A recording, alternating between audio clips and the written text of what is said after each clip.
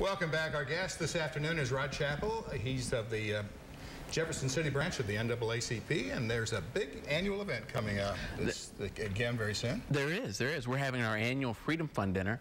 It's the 50th Freedom Fund dinner for the Jefferson City unit of the NAACP. Exactly 50. Exactly 50. Okay. Is this a special dinner then because of that? Absolutely, absolutely.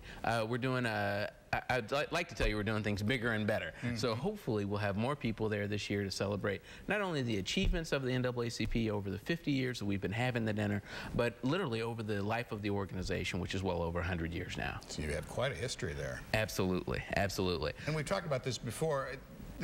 There's still a need for your organization. There really is. There really is. You know, what started out back in, I guess it was 1909, as an organization primarily aimed to keep African Americans from getting lynched, has really expanded its focus to encompass all the civil rights that we as Americans appreciate. So whether it's the ability to work, to vote, to live where you want to live, to go to school and get an education, we're talking about those fundamental American values.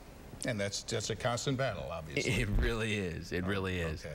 We're really fortunate this year, though. Our Freedom Fund dinner, our keynote speaker is going to be McCaskill, the senator. Yeah, I tell you. And it's not an election year either. No, not at all. Not at all.